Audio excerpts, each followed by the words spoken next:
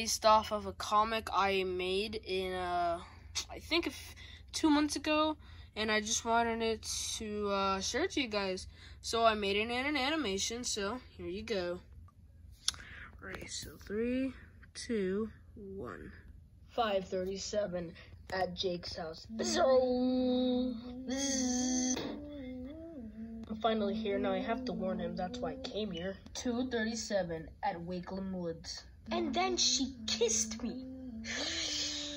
Who goes there? It's just you in a bush from the future.